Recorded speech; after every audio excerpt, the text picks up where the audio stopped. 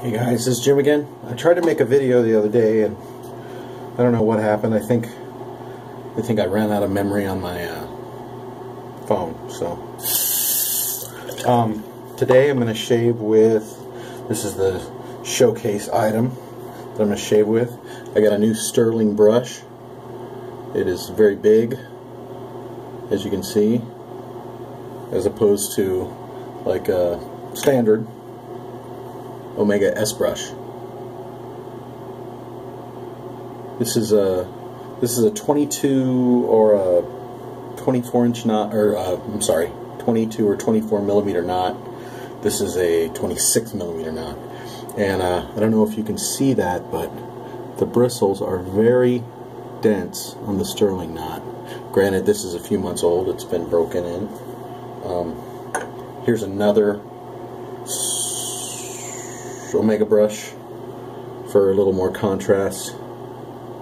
You can see the size difference on the top of the brush, and it's definitely softer. This is, from what I understand, these standard brushes are a synthetic approximation of a boar bristle, your standard boar bristle. Very sturdy bristles. You can see that it's a very sturdy brush.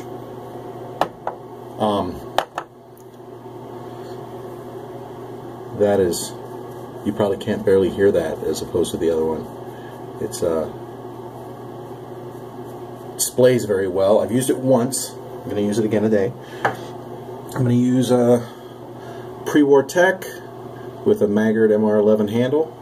Very good aftermarket handle for techs if you're looking for one. It's kind of smallish. Here's another tech, another Prewar Tech. The handles are, it's just slightly longer.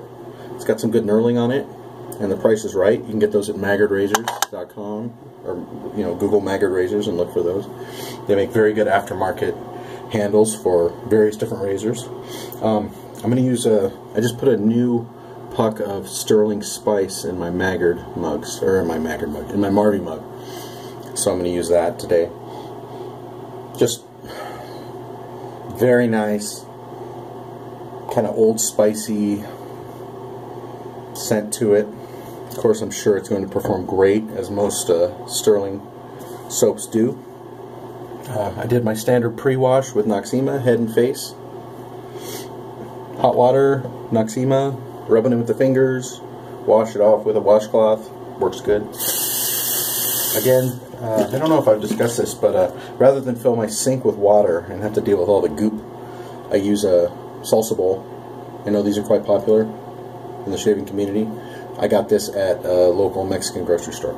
I just fill that up with hot water, and I rinse my, if I have to dunk my brush, I dunk my brush. If I need to rinse my razor, I rinse my razor in that. Then I can just dump it out and refill it if I feel the need.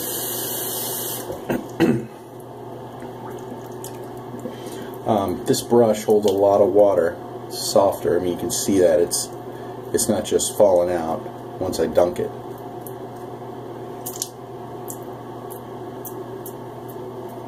Let's load it up. I love these Marvy mugs. They're great. I know they're kind of old-fashioned. It's kind of a nostalgic type of thing, but I really like it. The kids can knock it on the floor. It's not going to break. I can accidentally knock it on the sink or the floor, or drop it while I'm loading the brush. It's not going to break. It's very, very sturdy, very, very reasonably priced. 10, 12 bucks. Between 12 and 15 bucks usually for the green rubbery one. And it's a real Marvy mug. It says Marvy Mug right on the bottom, so it's a real Marvy mug. It's not some kind of knockoff. I think that brush is loaded. Good enough for my first pass anyway. I don't mind reloading it if I have to.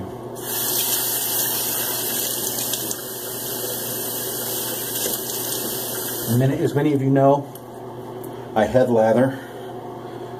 I like to build my lather on my head. It takes a little bit longer, I think, but for me, I like it. This brush is definitely not as sturdy as Doesn't have as much backbone as the standard Omega brush, but it's very, very nice. I notice a bit when I'm head lathering, the splay. I'm gonna have to get used to that, how it splays out as compared to the Omega brush. But I think I'm gonna like it. This is definitely gonna be probably my daily driver when I'm at home, when I'm lathering up.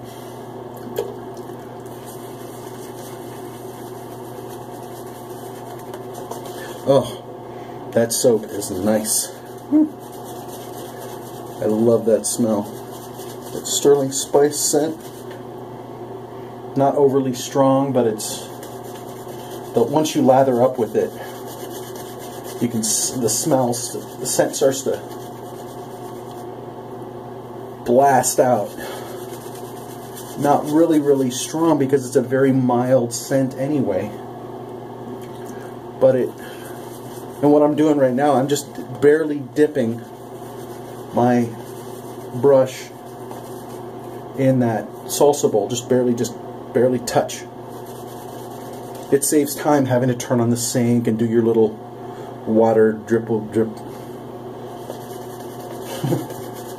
I do things a little differently, but they work for me anyway.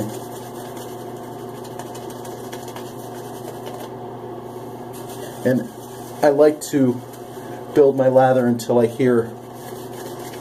want to hear kind of a yogurty slappiness to it. It's almost there. That's how I know I'm getting there. Just a little bit of water.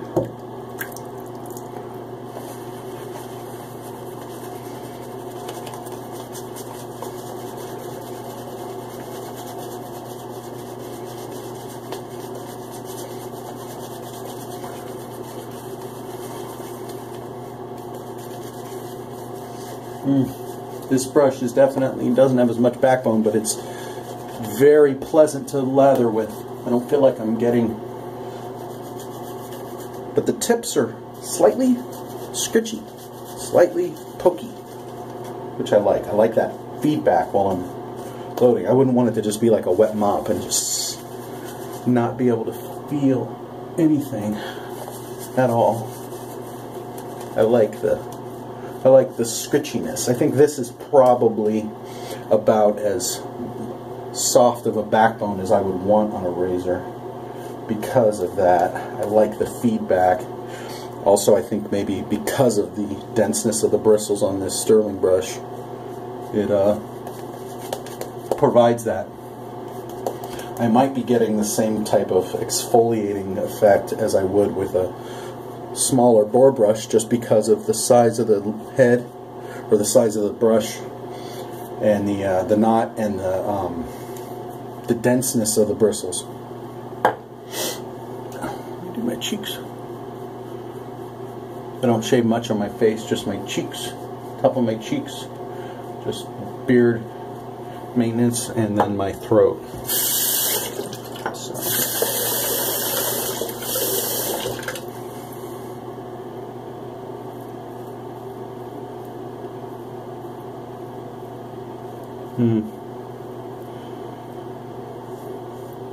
I can feel the slickness of this soap and cushion. It's about standard what you would expect from Stirling.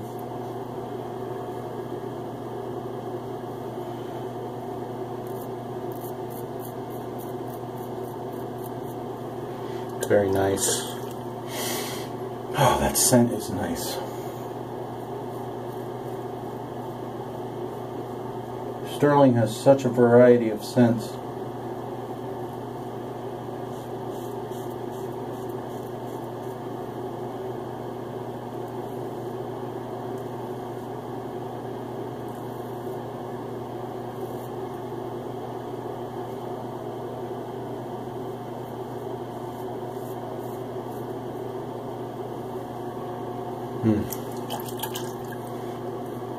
Very, very nice.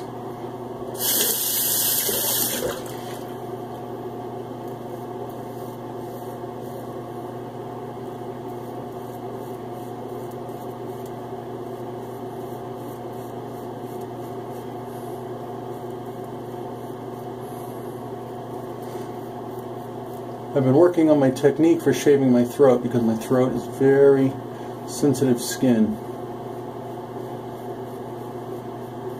But my beard is very, very thick.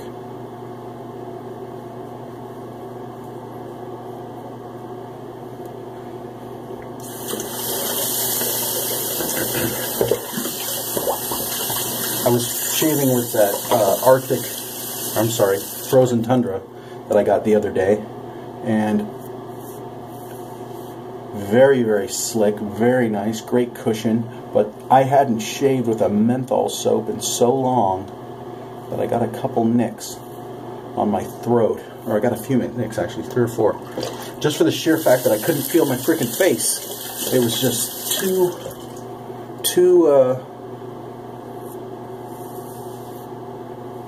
cold, that menthol.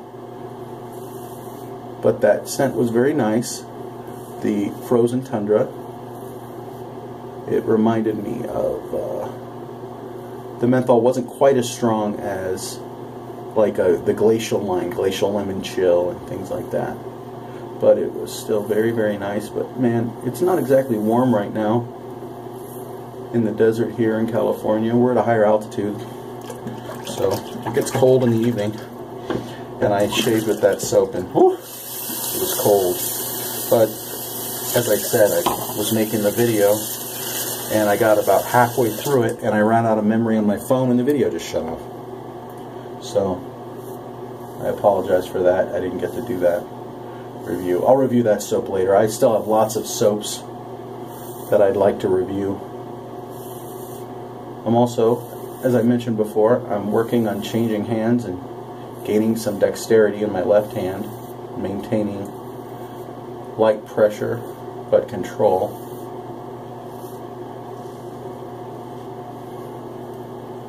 I want to work on that.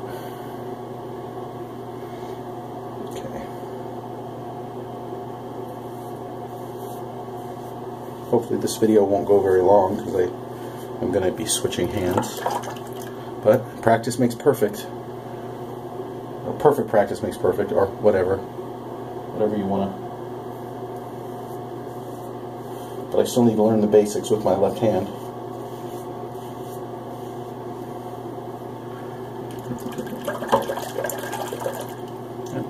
And when the salsa bowl just gets a little too full, like it is right now, I've got, you know, soap floating in it and whiskers. I just rinse it out. And fill it back up. Hot water or warm water. Works great.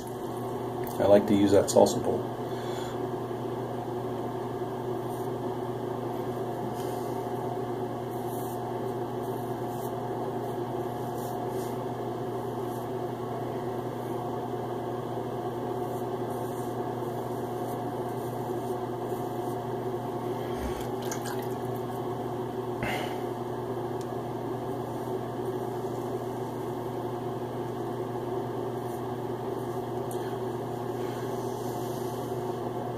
Well, you guys don't see this, but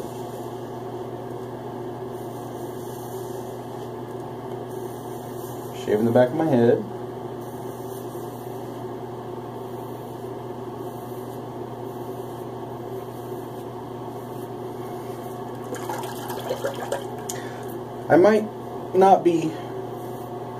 This might not be typical of what a lot of people experience, but I find that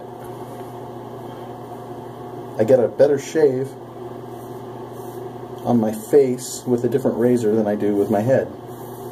On my head, I actually prefer Tex. They're great, they're mild. I can put a sharp blade in there.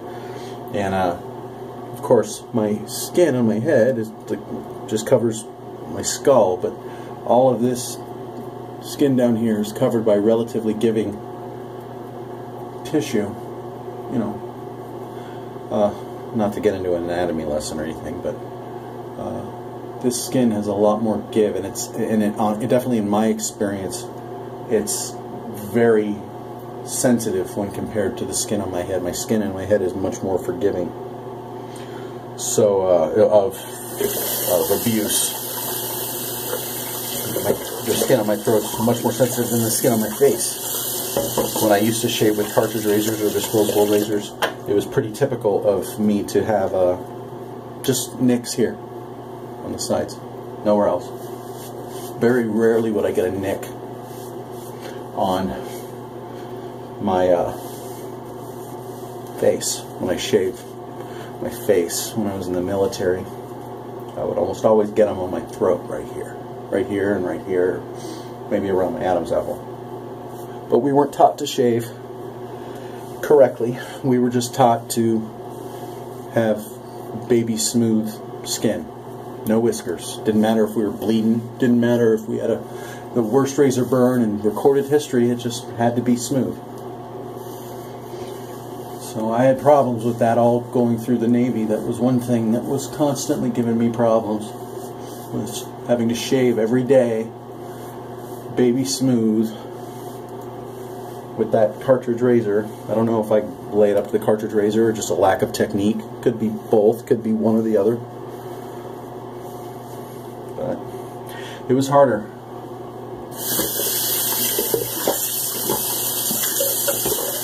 And plus the time limits, especially in boot camp. 15 minutes to crap, shower, and shave does not give you a lot of time for good technique, multiple passes, dealing with people with different types of beards, beard growth, skin sensitivities. If a guy had a very fine beard, sure, 15 minutes, great, easy. But I found that I was shaving at night in boot camp.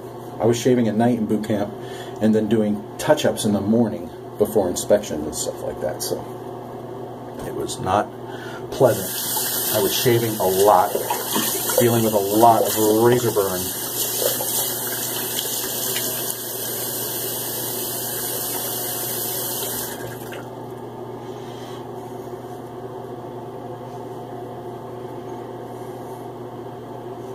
Oh, this brush handle is huge.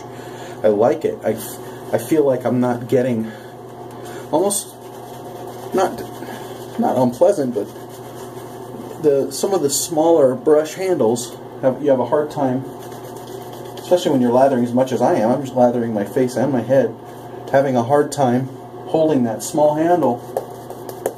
But this one is nice and hefty, easy to hold. You might not have the maneuverability of a smaller brush, just for the sheer fact that the knot is bigger and the handle is bigger, and it's not really made for finer manipulation of the tool, but it works well for me, especially because I like the head lather. So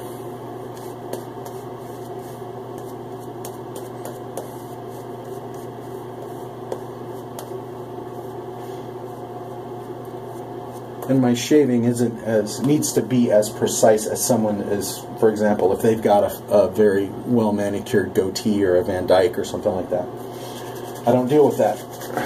I have in the past, and I may in the future, but at this moment I am not. So, whatever.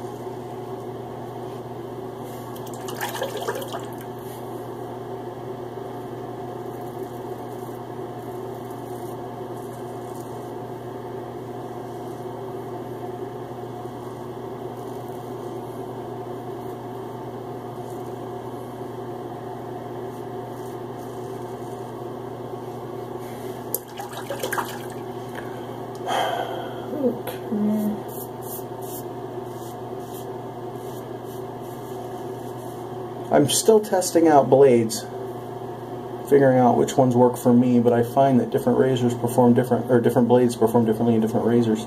Different razors perform differently when the different blades are in them. So I'm still figuring that out. I don't have a formula. I don't take notes. I just Make a note of it, a mental note of it.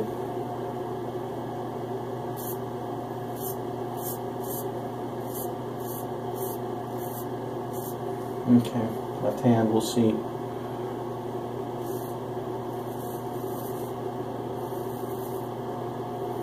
I don't want the left side of my head to suffer from a lack of dexterity in my left hand.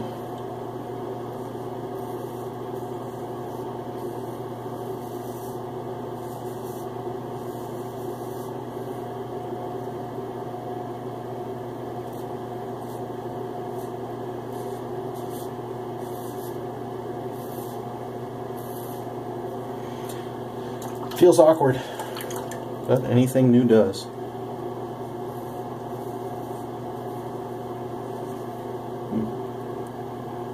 What was that?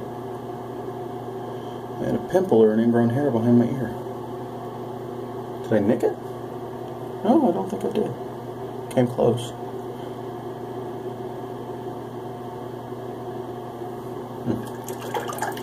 It was weird. Okay, back of my neck. When I shave the back of my neck, I go south-north, and then I go from the middle, from like my spine out towards the front of my throat, the side of my neck. I do those two passes. I usually find that's just good for my neck, because I can never get a perfectly baby smooth neck. It's just something about those hairs, difficult, and I'm just not chasing that. But it's smooth enough. Close enough for me.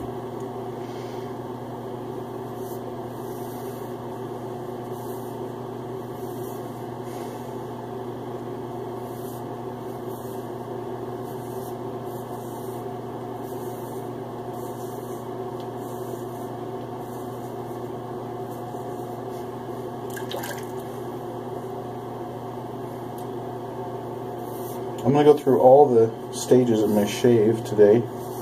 Even though I'm going to be taking a shower, I just want to show you guys, talk about it a little bit.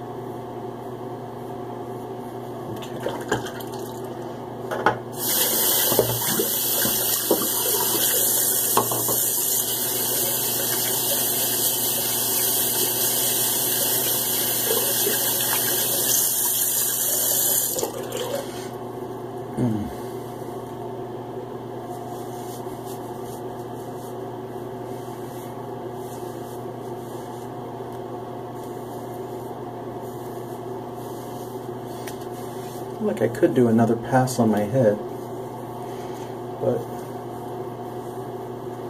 it's pretty good. I don't think I'm going to bother.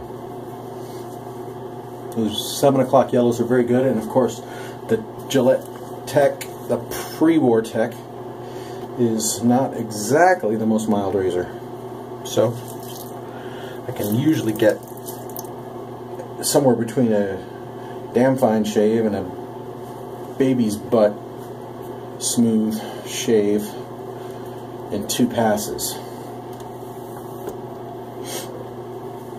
But I'm gonna give my throat one more.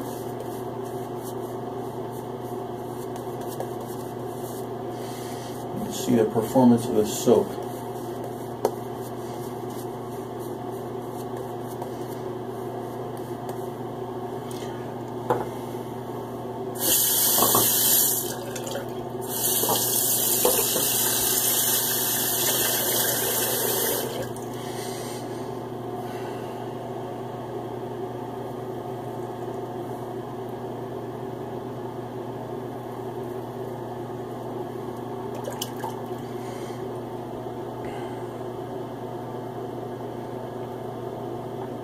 Should I bullfrog? Should I stretch it? What should I do?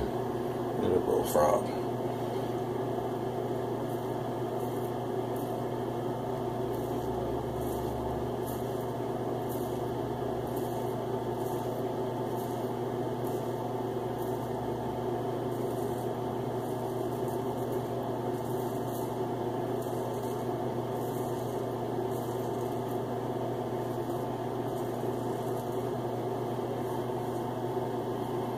Pretty good. There's a bullfrog.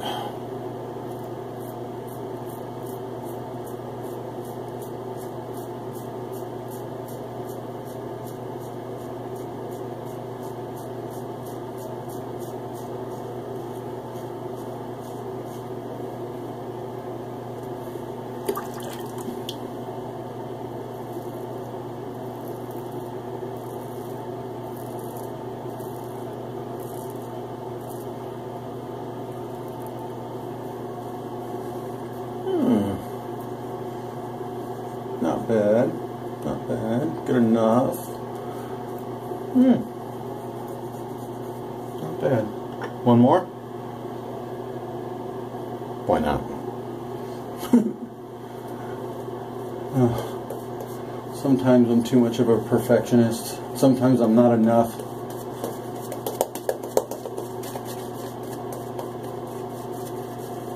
Just some touch up here. Trying to practice some of the J-hook skills that I've learned lately. I was watching Wet Shavers meeting or video with that Douglas and David Hernandez do, and Con Castanedis is occasionally participating in, and trying to learn a little more.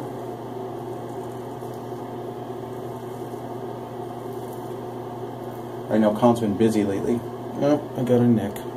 I thought I was going to get a nick there because I had kind of an ingrown hair. Yeah, little one. I don't think I got any on my head. Oh, that's smoother. Oh, almost. But that's my sensitive area. My